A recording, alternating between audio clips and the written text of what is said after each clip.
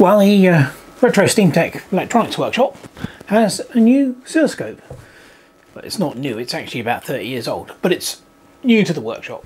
Now, if you've watched my channel at all, any of the hi-fi stuff that I did, repaired, restored, whatever, then you will have seen the old favourite, which is this lovely old Hewlett HM203 analog scope, which is currently showing my scope clock, which is a rather nice little bit of electronic trickery, which allows you to display a clock on a scope, which has got an XY input. So yeah, this scope has been my go-to scope for the last 30 years. It was actually given to me by a good friend of mine, so I'm very lucky with it, and it's been essential in my fault finding and repair of electronic devices. I couldn't have repaired my Commodore PET computer without it. It's just been absolutely spot on. But it is a fairly old analog scope, very good one. I'm you know, does everything I wanted it to do. But just recently I figured that it might be time to add something to the workshop which had a little bit more functionality. Which brings us on to this lovely thing. This is a Hewlett Packard 54600B 100 meg digital oscilloscope. Now, these were made in the early 1990s. This is probably about 30 years old. And I've always liked the Hewlett Packard scopes. I like the green vector display. I like the functionality. They were very simple to use, very intuitive to use. Where I used to work, in the lab where I worked, we had many scopes, but mainly Tektronix scopes. We had some Gould scopes as well, and they were all wonderful. But some of the other departments had HP scopes, and I really liked them. Now, these were horrifically expensive in the day. That particular scope you're looking at there, that was a £2,000 to £3,000 scope. And yeah, purely for businesses. They weren't for home users or anything like that. But obviously, in the intervening years, the prices have dropped, and you can get reconditioned second-hand ones of these for very little money. I mean, I think I paid about £100 for this one, which is very reasonable. And yeah, they are absolutely great scopes. So what is it about them that is so good, and what can this thing do that the little hammer can't? Well, one of the things that's beautiful about these is they have auto scale.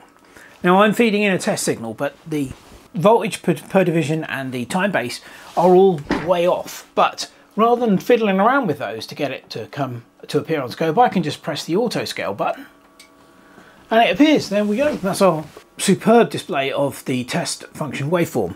The other thing that it's got, which the Hamag doesn't have, is it has a measure facility.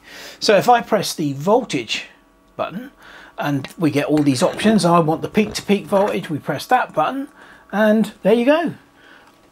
It slides across, and you've got the voltage up on the display, which is saying 5.031 volts, which, according to the test signal on the front there, it should be 5 volts. So that's pretty much spot on.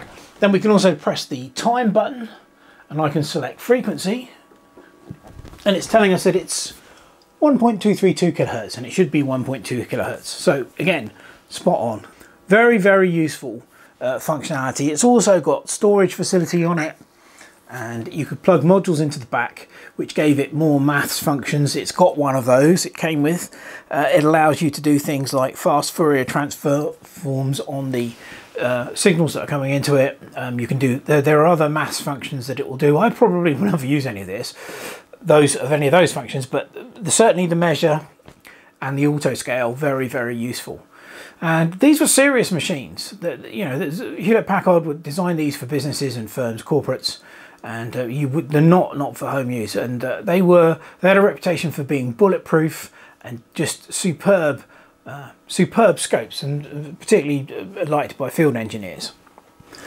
But despite all that, the software engineers that worked for Hewlett Packard at the time definitely had a sense of humour, because these scopes, and quite a lot of the range of Hewlett Packard scopes at the time, had hidden, undocumented features known as Easter eggs, and this one is no different. So you press a certain key combination. In this case, it's print utility and second and third button on the cursor, on the bevel menu, and you get a very good game of Tetris. I'll turn the light away so that it shows up a little bit better.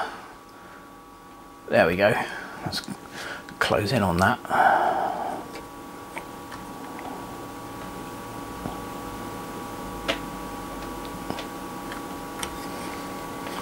And as you can see by the controls, you can rotate it, move it left and right. You can advance it.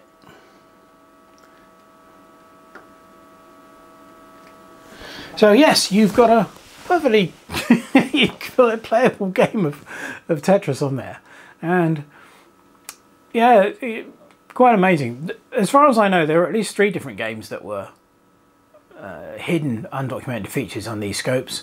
Some of the models had a very good version of Arkanoid, the arcade game Arkanoid on them, and some of the more advanced models, at least 2 that I know of, they had a very, very good version of Asteroids, the arcade game Asteroids on them. So yes, the software engineers at the time, they certainly had a sense of humour. I'd love to know whether they got fired or congratulated for doing this when the company found out. But yeah, no, they are lovely, lovely scopes, and this is going to be a great addition to my small collection of test equipment.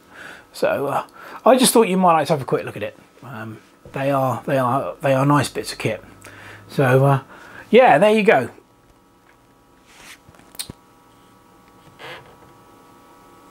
A new addition to the Retro Steam Tech electronics test gear. A lovely Hewlett Packard 54600B digital 100 meg scope from around about the early 1990s. Anyway, as always, thanks for watching. Cheers.